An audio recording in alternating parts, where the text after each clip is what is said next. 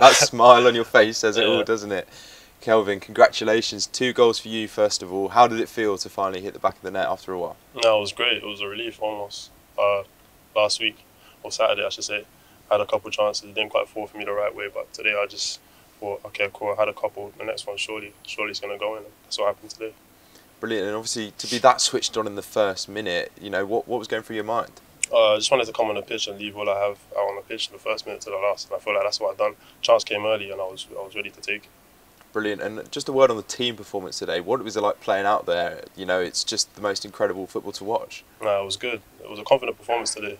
A slightly younger team, but they didn't faze us. We just put everything we could out there, and it was enough today. Brilliant. And you touched on it, they're a younger team, obviously playing alongside a few of the players you come through the academy with. How is it to be out there on the pitch with them? We just, in the academy, we like to play with freedom. So when we play with freedom, it opens up the spaces and you're able to do what you need to do on the ball and off the ball. It makes it a bit simple. And a word on Nelson Abbey today, obviously captaining, he spoke highly of you. And what can you say about him? Nelson's top. He's top. He's a good captain. Communication, you can hear him throughout the whole 90 minutes. So yeah, it's good. It's good to have him in the blocks. Brilliant. Or someone else who knows a lot about communication is Ruben Sellés shouting on the sideline. Yeah. What is it like playing under him? No, it's good. It's intense. You know where he demands intensity on and off the ball. So you just have to deliver.